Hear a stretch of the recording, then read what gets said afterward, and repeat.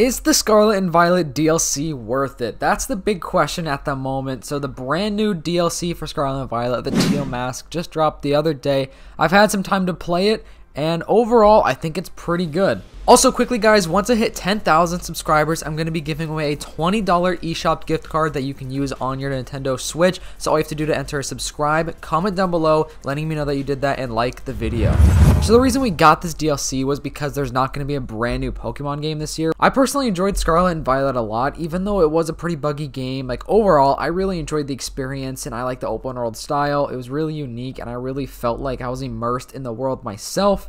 And the new DLC is $35, but you get it in 2 parts. So it's like $17 and like 50 cents per part if you want to split it into 2, which is not too bad if you really think about it. I think if it was just a 1-part DLC, $35 would be way too much money. I mean, it would be nice if it was just $30 because I think the Sword and Shield DLC was $30. But you know, $5 more, it's not gonna break the bank. It's nothing too much. Anything more than $35 though, I would say is a bit iffy. Like if it was $40, I don't think it would be worth it. I think $35 is the most expensive it should be. So the first part came out a few days ago, and the second part will come out in winter 2023. So you get 2 bonus storylines to play. And I personally really enjoy that fact because you can come back to the game 2 different times. Like Scarlet and Violet have almost been out for a year now, which is actually crazy. I feel like it's been out for like 6 months. I don't know how it's been so long already, but I haven't really played the game much at all in the past, you know, 6-ish months after I beat the main storyline,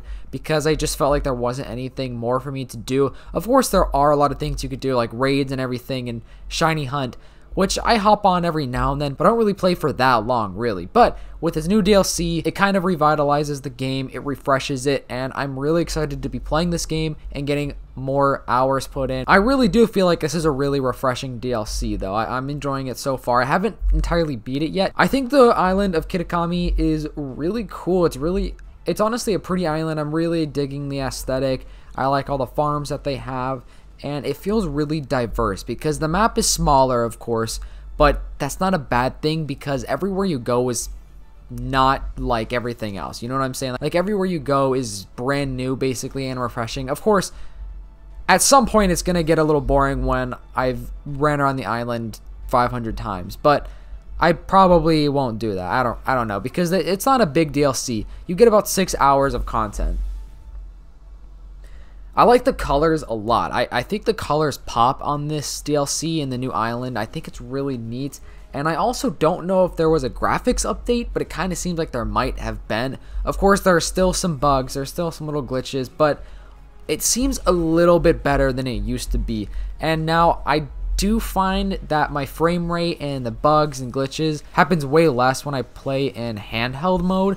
When I have my Switch docked onto the TV, that's when I get the most bugs and glitches, like sometimes black bars pop up on the screen. It's not my dock. It happens only on this game. It doesn't happen on any other games that I play when my Switch is docked. It's just this game, which is kind of annoying. So it's kind of laggy, and I don't really enjoy playing it on my TV. But in handheld mode, it looks great. The colors look better. The frame rate seems a little better. The only bug I am having, though, when I'm riding Maridon, though, I do find like sometimes the game freezes and then it resumes after like 2 seconds. It's kind of annoying, but it's whatever.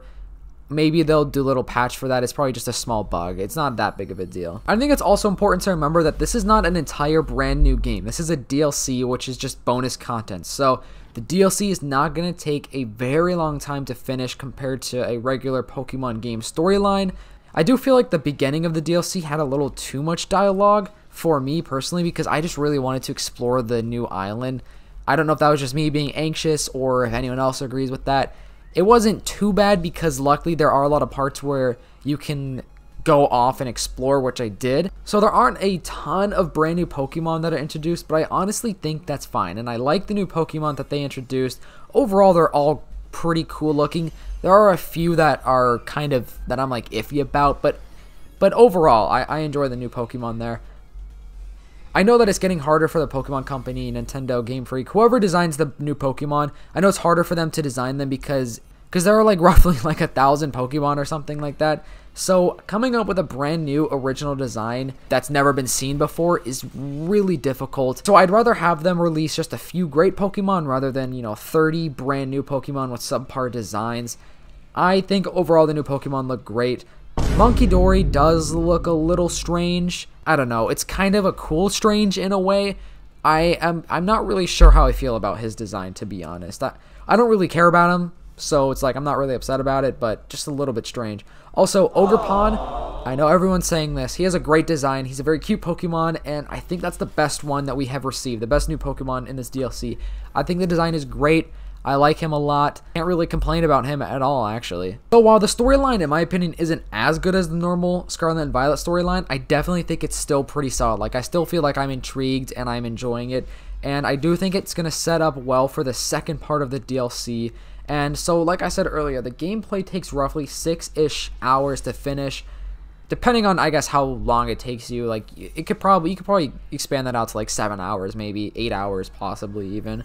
But in my opinion, I think it's best to try to space it out as much as you can, because 6 hours can go by really fast. So basically, like, what I've been doing is I've been doing some of the main storyline, and then I've been going off to explore the island, catch new Pokemon, do some raids or whatever, try to shiny hunt for a few minutes. I'm not like a shiny hunter necessarily, but it's kind of fun to search for a shiny. I found like 3 or 4 shinies so far in the game. But overall, I do feel like it's really easy to follow the storyline. The new characters are really cool and diverse in my opinion, and they're great.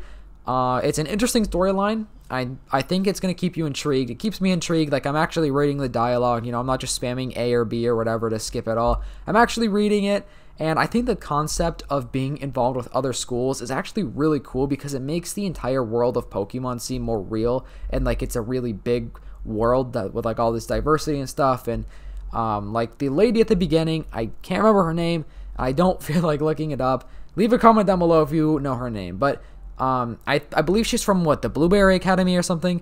From the Unova region, which I thought was really cool, because Gen 5 Unova region. I don't know if that's hinting at whatever the next Pokemon game will be based on the Unova region. I know that there have been some theories and leaks about that, and I'm pretty sure Riddler Q leaked that one of the main characters would have something to do with the Unova region, so I guess that would be a confirmed leak, which is kind of cool.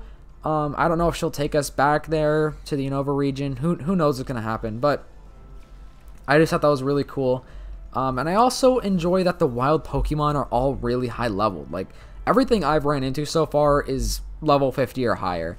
I know it's not really a big deal. I'm not really going to change up my team at this point. I like my team, but it's just nice because if I ran into a wild Pokemon, I'm actually going to get more XP than I would just, battling like a level 10 Pokemon or whatever. And in the rare case that I do find a really cool Pokemon that I want on my team, it'll already be a high level. I think the land overall is really pretty, and it's probably one of the best parts about the DLC. Like, the festival is pretty cool. I feel like it's just vibrant, and the map feels more alive because it's smaller, so everything's kind of condensed in a little bit. But not to hate on the big map, of course, the regular Scarlet and Violet map. I think that one's great too.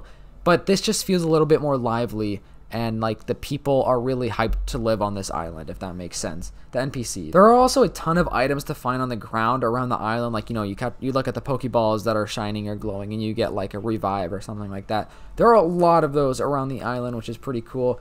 The new clothing and the new accessories are also pretty neat. It's always cool to get some more customization for your character. Overall, I would say that this is a pretty good DLC. Of course, I can't speak for the second part. That comes out in a few months. But so far, I'm enjoying it, and I'm looking forward to playing the second part.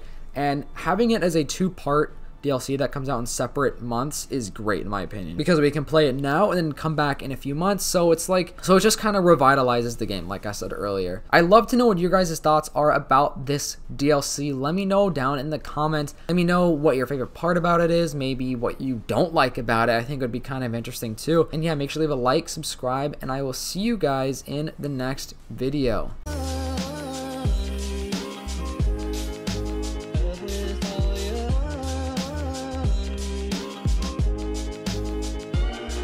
Someone